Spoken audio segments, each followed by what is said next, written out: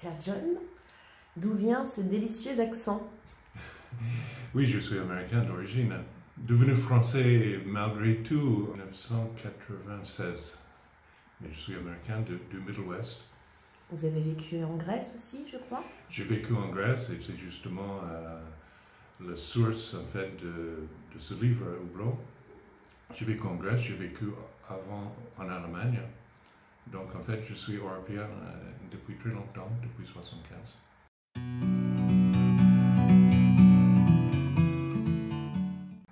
Officiellement,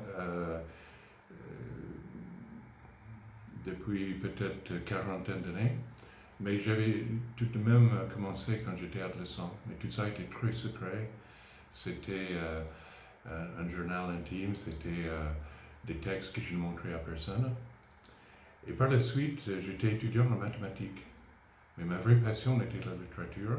Et donc pendant cette période où j'ai fait les maths, la topologie, l'algèbre, la géométrie différentielle et les choses assez compliquées, j'ai toujours écrit.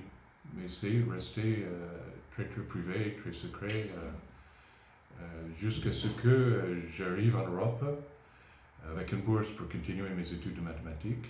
Et c'est à ce point-là où j'ai décidé de complètement changer ma vie, d'arrêter les études de mathématiques. Et donc, j'étais à l'université de Hambourg. Et au lieu d'aller dans le département de mathématiques, je suis allé étudier la philosophie et la littérature allemande à l'époque.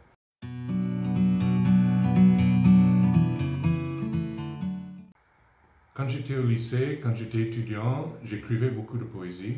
J'écrivais aussi de la poésie quand j'étais en Allemagne au début. Mais finalement, mes premiers livres publiés, les premiers livres sérieux, mes premiers textes vraiment sérieux et disons un peu professionnels, étaient en prose. C'était des textes courts sur mon enfance aux États-Unis, mais les premières publications dans leur traduction, enfin, avec le titre traduit en français, avec les livres traduits en français, étaient Tower Park, Présence de choses passées, Quand l'été fut venu, Au cœur des vagues. Et donc voilà, c'était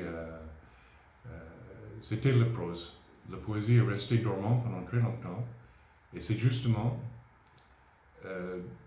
avec Hublot que la poésie est revenue en force. Un tout petit peu avant, dans un livre qui s'appelle La fontaine invisible en français, et les tapisseries de l'Apocalypse dans son titre original. C'est le Hublot qui était le premier livre plein de poésie.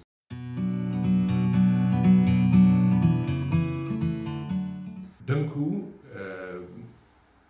un souvenir très important est revenu de ce que je peux appeler un voyage décisif. J'avais vécu en Allemagne, j'avais décidé d'aller en Grèce pour l'été avec un ami anglais et on a pris un bateau entre le port du Pirée et l'île de Samos où on avait choisi par hasard de vivre là pendant l'été. Pendant ce voyage, j'ai décidé de consacrer ma vie à l'écriture. C'était un long voyage et ces poèmes de Hublot rappellent de façon fragmentaire cette journée et cette nuit passée à réfléchir à ma vie, à ce que j'allais faire à l'avenir, à l'importance qu'avait l'écriture entre-temps pour moi. Donc c'est une forme fragmentaire. Pourquoi fragmentaire? Parce que dans presque tous mes écrits, même mes écrits plus anciens sur mon enfance américaine, le fragment me semble plus juste, plus vrai que quelque chose qui est bien arrondi, bien complet, où on ajoute de la fiction pour arrondir les angles, pour faire quelque chose d'un entier. Or pour moi, le fragment, c'est plus juste de nos vrais souvenirs qu'on n'arrive pas à saisir entièrement, qui ont un peu les bords déchiquetés en quelque sorte. Donc j'essaie dans mes écrits, que les écrits soient en prose ou donc en l'occurrence les Hublots, les petits poèmes, de garder ces bords un peu échiquetés, de garder le fragment comme le souvenir se présente à mon imagination.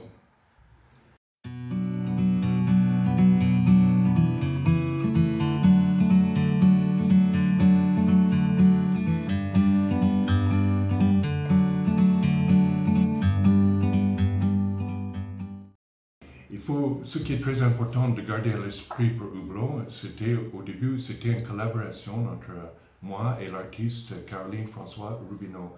Je ne le connaissais pas, nous nous sommes rencontrés par le biais de Facebook, parce qu'on avait quelques autres amis en commun. Ensuite, on a eu une rencontre très brève à Paris lors d'une soirée littéraire et un peu plus tard au marché de la poésie. Et pendant cette deuxième rencontre, qui est également très brève au marché de la poésie, on a décidé de faire un échange. J'avais des textes inédits sur les montagnes, sur les Alpes, sur le parc de la Vanoise et un village où je suis allé très souvent avec ma femme, je connaissais très bien, et j'ai écrit un petit livre qui était inédit. Et Caroline avait de son côté une série de peintures qui s'appelait Hublot.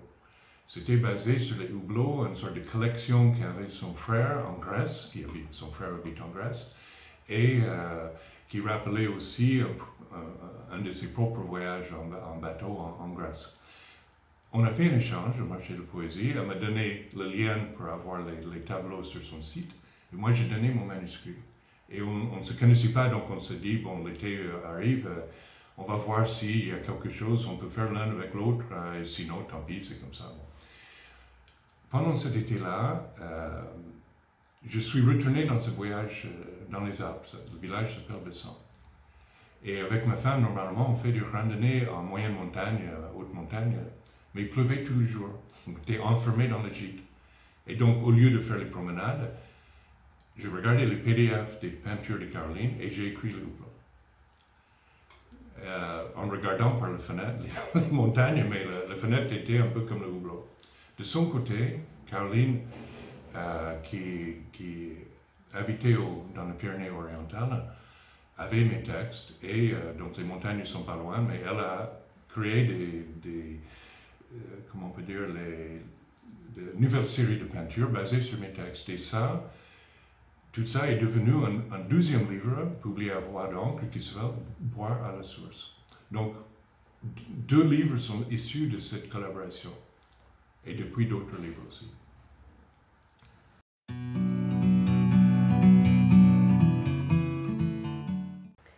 Vous êtes par ailleurs traducteur. Oui. La question qui vient naturellement, c'est est-ce que vous écrivez en anglais? Est-ce que vous écrivez en français directement? Est-ce que vous traduisez vous-même de l'anglais au français? Ou est-ce que vous faites appel à un traducteur extérieur? Non, je suis resté un écrivain anglophone. En fait, le français, c'est une langue que j'ai appris bien plus tardivement dans ma vie.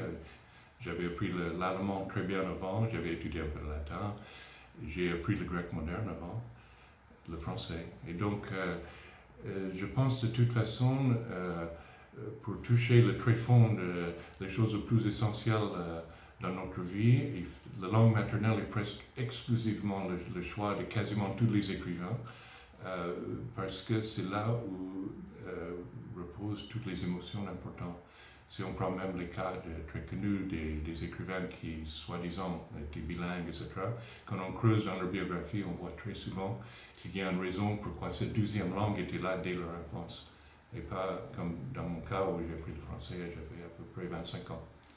Donc j'ai toujours écrit en anglais, et c'est ma femme, Françoise Davier Taylor, qui a traduit tous mes livres en français maintenant, il y a 9 ou 10.